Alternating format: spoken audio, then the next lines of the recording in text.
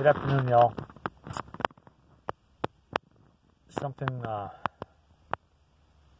Lord was sharing with me regarding John chapter 16, that the Holy Spirit was sent regarding sin, concerning sin, righteousness, and judgment. We are so focused on judging, and our job should be to preach the gospel. Jesus came. He is God. He died on the cross for our sin, was buried. He was crucified, buried, raised again from the dead to give his Holy Spirit, the Holy Spirit, who is God, to live inside of us as a witness of Jesus Christ living in us, to do the things that Jesus Christ wanted us to do from the beginning. Greater things we will do because he goes to the Father. We need to allow the Holy Spirit to do his work. Preach the gospel. This is Mark chapter 16. Going to all the nations, preaching the gospel to all of creation. To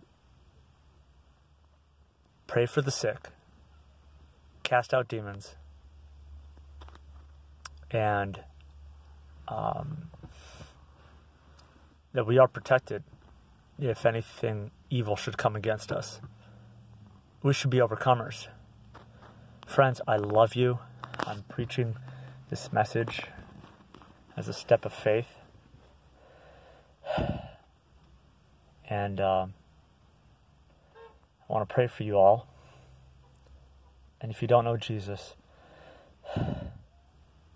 open your lips and say, Lord Jesus, I believe you're God.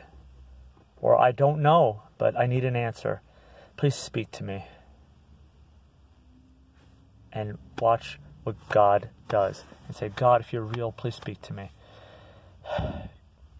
Get a Bible and start reading. Ask the Holy Spirit where to read. He will tell you of himself. Jesus loves you. People are going to hell. We need to preach the gospel. We are in the last times.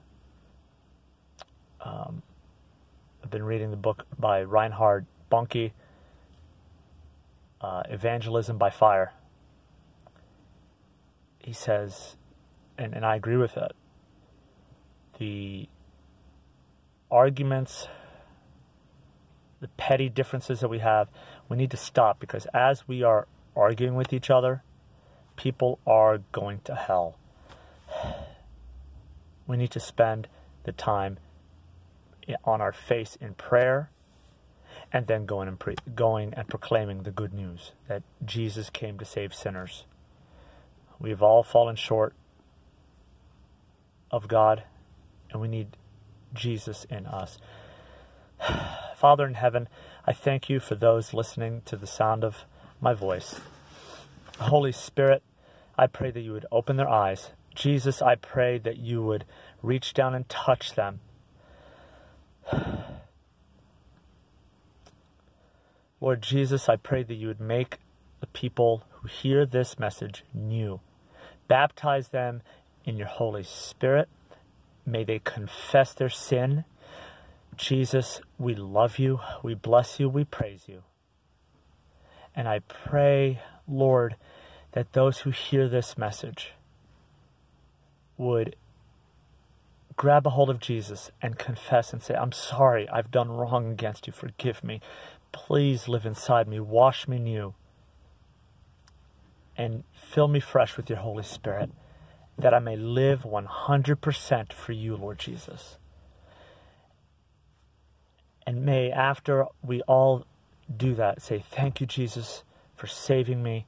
Thank you for your Holy Spirit that lives in me. And I bless you. It says we will speak with new languages. In Jesus' name, amen.